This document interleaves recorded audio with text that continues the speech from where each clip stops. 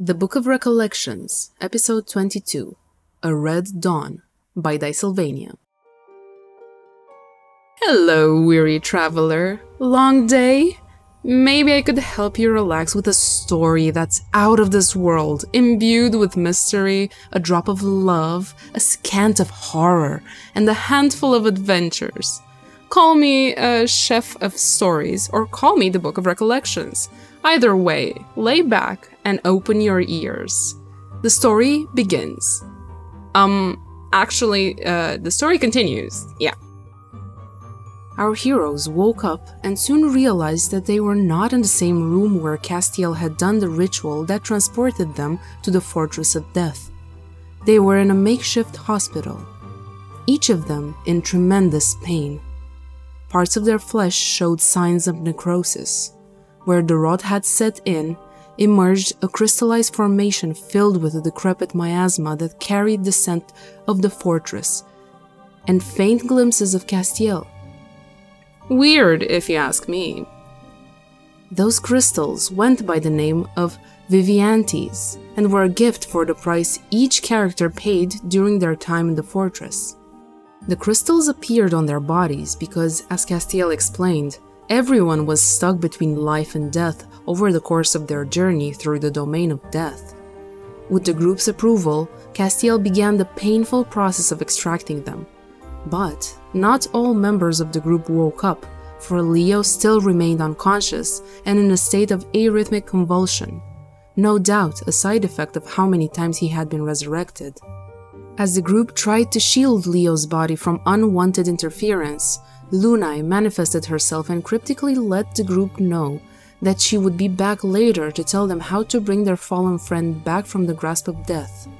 Our adventurers returned with the object they sought, while Jen also retrieved her grandmother's heart.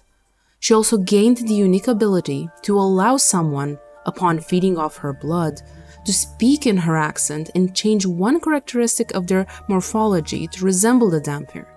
That, however, lasted for a day. Seeing how they were in dire need of sleep, the group decided to rest, and, upon waking up, Pax and Grace found out that the Chancellors wanted to get Leo expelled from his position.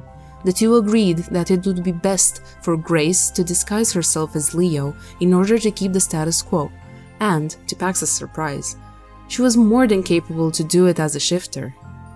The moment of amazement drew Pax to steal a kiss from the fake Leo, the moment witnessed by a stunned Jen.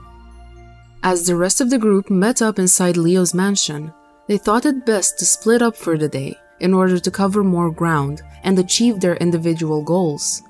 Pax and Jen went to the Church of Enduring in order to find a way to hide the bodily alterations from Obscuro's gaze. There, he learned from a priest about a method using sheets of silver. Although Pax was against that heretical idea, Jen accepted. Upon leaving, Pax received a letter that informed him that Zamolxe, the ruler of the Red Kingdom, was on the verge of declaring war against the Green Kingdom. This made Pax message Shaklashak and Adam, the snake folk being in the middle of introducing some tavern patrons to his fist. Adam went to the library to look for information about Duragards, a new species of dwarves, and the Star of Hebdom. He found a pagan piece of information hidden in jokes and cooking books. Pax's message found Adam just as he was on his way out of the library, and its contents were enough to convince him to go home and inform his mother about his departure. A drama-filled moment happened between mother and son that also touched on such subjects as marriage and children. Suffice it to say, Adam did not leave his home empty-handed, but with some gold that would help him in this journey. Just before Grace left, Castiel stole some items from her, a brass lamp and an empty orb with cracked fragments within it, and made his way to Saturnai's chapel, where he summoned Saturnai.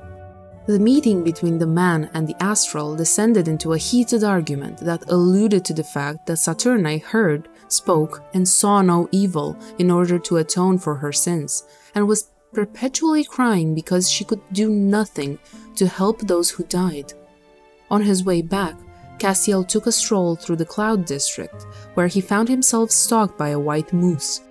Castiel faced the animal and, after a bit of conversation and some back and forth, the white moose was more than pleased to allow Castiel to cut into one of its horns. But instead of it being hard and bony, the horn felt fleshy and soft.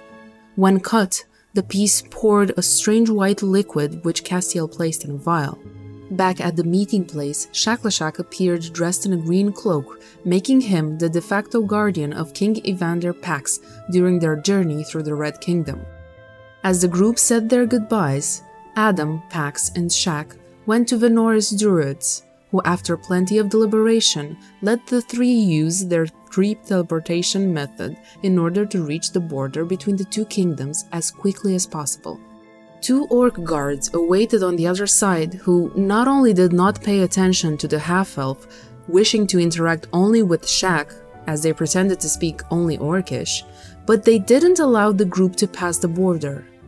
As night rolled up, Pax's nerves were on the edge, which pushed him to use aggressive diplomacy against the two guards, but found himself facing a 12-feet tall dusk orc whose impertinence drew our protagonist to shed his weapon, sword, and armor and invite the brute to a diplomatic cultural exchange.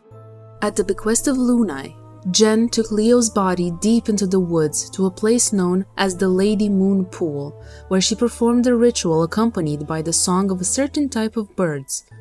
To ensure that the ritual would happen without a hiccup, Jen proceeded to capture some of those winged creatures. Upon placing Leo in the water, Jen's grandmother appeared out of nowhere, asking her if she brought her the gift. Castiel, Timmy, Cor, and the old man found themselves in the basement, where, on a dirty table, a headless Zmeu body awaited them. Castiel used the crystals he extracted from his friends, arranging them in the shape of a bird's skull. Then, using his memories, he shaped his homunculus into a worm-like minion, which was intended as the brain of the creature. Then, he used the newfound orb, imbued with emotions, as the heart of that strange and new creature.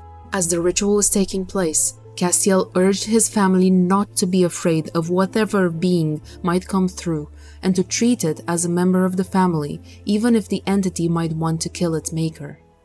The earth split as a deep ravine appeared. Sabbath water spilled out of it. Then a blob arose, forming pure ether. The body was disintegrated, and from the congealed blood and heavy crimson mists, long dark red drapes formed. The figure slowly shaped a head. After contorting, an appendix that turned into a hand grabbed an overgrown bird skeleton, its face now obscured by a plague-like mask, their presence terrifying. Emerging from the shadows, summoned by the Sabbath, the ritual was complete. Ether had taken form. This was the recap for episode 22 of VIM as told by the Book of Recollections. I was Ruxandra Vorotneac, your VIM recap narrator. If you'd like to join us as VIM, the Tale of Immortality premieres, tune in on Sunday at 5 p.m. UTC on youtube.com/@Dicesylvania. New recaps drop every Friday evening. And remember, every subscribe keeps the magic alive. Thanks for sticking with us. Good day, good night, and don't let the vampires bite.